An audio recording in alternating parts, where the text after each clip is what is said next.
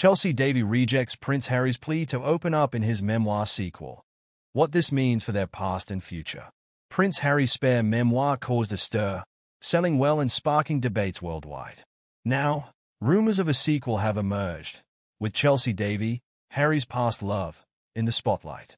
She has surprisingly turned down his request to share their story. Why did she say no? What does this mean for Prince Harry's narrative? And more importantly, what does it reveal about the untold story of Chelsy Davy and Prince Harry? Let's dig into the details behind this decision, what it could mean for Harry's sequel, and how their relationship has shaped who he is today. A royal romance that could have been the Chelsy Davy era. Prince Harry's love life is often associated with Meghan Markle. But before her, Chelsy Davy was a significant part of his life. Their 7-year relationship faced intense scrutiny and breakups, leaving a lasting what-if feeling. The early days of their relationship. A love like no other. Prince Harry and Chelsy Davy met in 2004, both in their early 20s. Harry was known for his wild side, attracting and repelling the press. Chelsy, a Zimbabwean-born free spirit, was a fresh contrast to what the public expected. Their relationship stood out for its authenticity. In a world of royal duties and formalities, their love seemed real. Chelsy wasn't after fame or a royal title, unlike others in Harry's life. But what kept them together for so long? And why did they never get married? Chelsy's silence on their relationship might hold the key to understanding her decision to reject Harry's memoir plea. Chelsy's silence. A respect for privacy or something deeper? Chelsy Davy's decision to not participate in Harry's sequel has sparked curiosity. She could have shared a side of the story. Instead, she chose to remain silent. Why stay silent when you could speak up?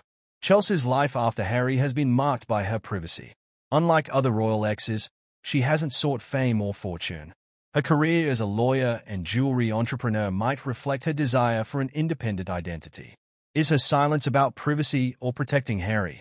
Revealing their relationship could harm Harry's carefully crafted narrative and royal family image. The memoir dilemma. How much is too much?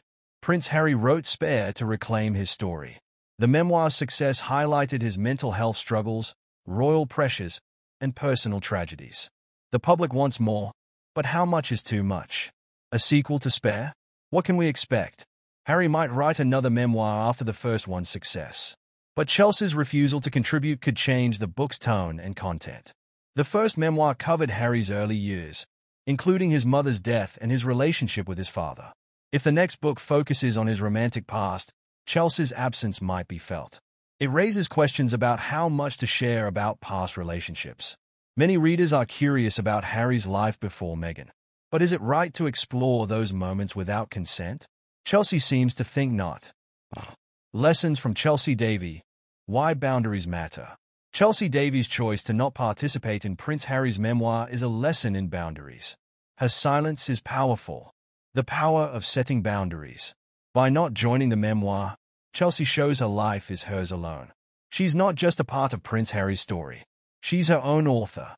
This message is timely, as personal and public lives often blend. Setting boundaries is empowering.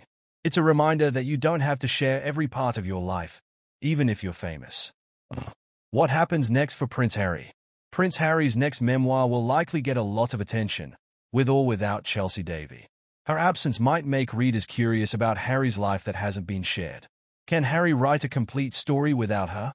Excluding Chelsy might make Harry's story incomplete. But it could also let him focus on his own experiences and growth. How Meghan Markle might influence the next book is also a question. Will it explore their relationship and struggles with the media? Or will it focus on Harry's royal family ties? The end of an era or just the beginning? Chelsy Davy's decision might seem like the end of a chapter, but it could also start a new era of self-reflection and empowerment for both of them. What will Harry's next chapter look like? Prince Harry's success with Spare shows people want to hear his story. His next book will likely challenge the royal narrative, pushing boundaries and redefining what it means to be a modern prince. A final thought? The value of your own story. Chelsy Davy's choice is a reminder that we control our own stories. Do we owe explanations for our past choices? Or can we move forward, creating new stories and leaving the past behind? The most important lesson is the power of owning your narrative. Whether you choose to tell your story or not, it's yours to decide.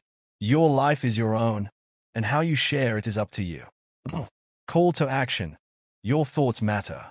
Now that we've explored Chelsy Davy's decision and Prince Harry's memoir, we want to hear from you.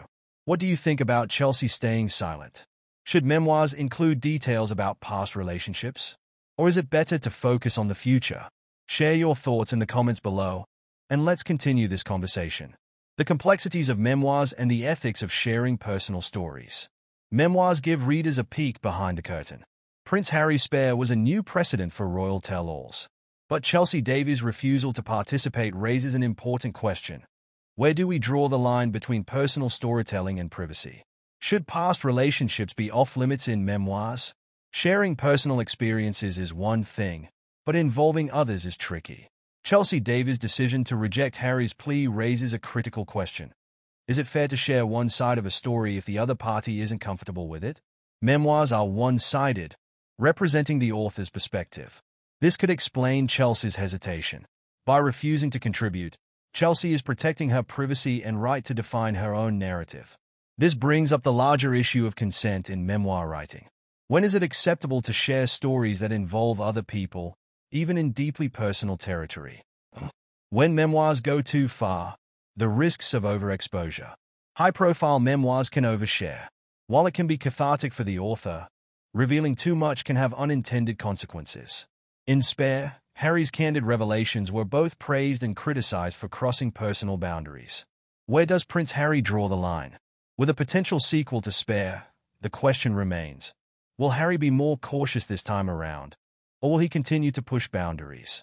Chelsy's refusal to participate may force him to reconsider how he approaches certain topics, like past relationships. Some memoirs thrive on scandal and controversy, but there's also an argument for leaving some details to the imagination. After all, not every story needs to be told in full for it to be impactful. Could Harry's sequel still succeed without delving into his past relationships? Absolutely. There are countless other aspects of his life that have yet to be explored. The impact of memoirs on relationships. Are they worth the fallout? Memoirs can affect relationships, both with the people mentioned and those who are not. In Prince Harry's case, Spare reportedly caused tension within the royal family. While the book allowed Harry to voice his side of the story, it also deepened rifts that may take years to heal. Could a second memoir make things worse? If Harry's next memoir continues to explore difficult subjects like family dynamics and past relationships, there's a real risk of further estrangement. On the other hand, the success of Spare proves that readers are eager for more insight into Harry's life, and many will likely welcome a sequel with open arms.